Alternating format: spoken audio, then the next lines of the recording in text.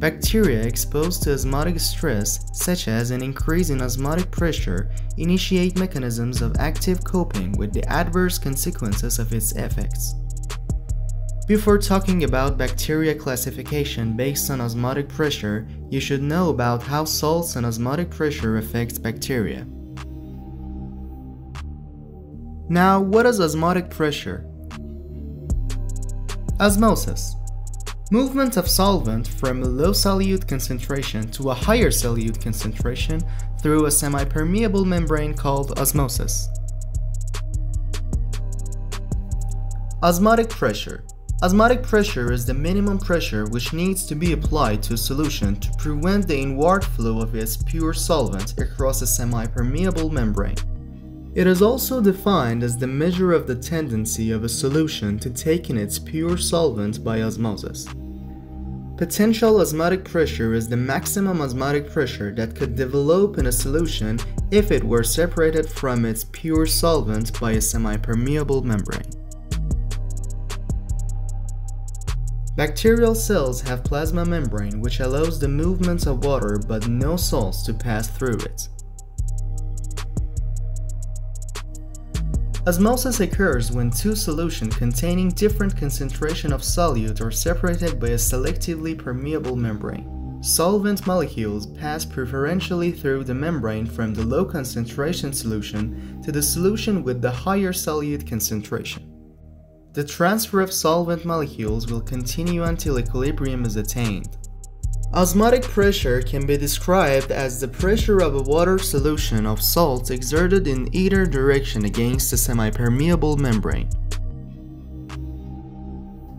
How does osmotic pressure affect bacterial growth? Water is essential to all organisms. The ability to control the movement of water across a membrane is necessary for the survival of all cells. The movement of water is controlled by the concentration of solutes contained within the water. Bacteria can be classified based upon the salinity they can tolerate. 1. Halophiles. Halophiles bacteria require moderate to large salt concentrations. Ocean water contains 3.5% salt. Most such bacteria are present in the oceans. Archaeobacteria, Halobacterium, and Halocaxus are some of Halophiles bacteria examples. 2. Extreme or obligate halophiles. This kind of bacteria require a very high salt concentrations. Like bacteria in Dead Sea or brine vats. 3. Facultative Halophiles. This group do not require high salt concentrations for growth, but can tolerate up to 2% salt or more. 4. Halotolerant. Most of the bacteria do not require sodium chloride but can tolerate low concentration of sodium chloride in growth media. This kind of bacteria are called halotolerant. 5. Xerophile. The Greek word xero means dry and philos means loving.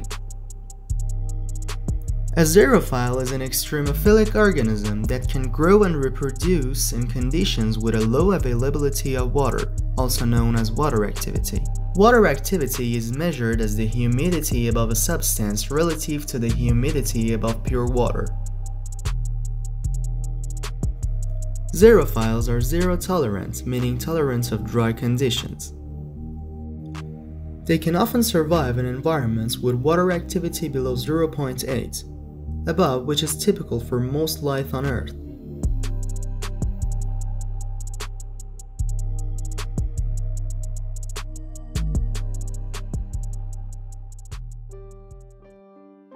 In this channel, we are trying to introduce the beautiful world under the microscope. If you are interested in this type of videos, don't forget to subscribe.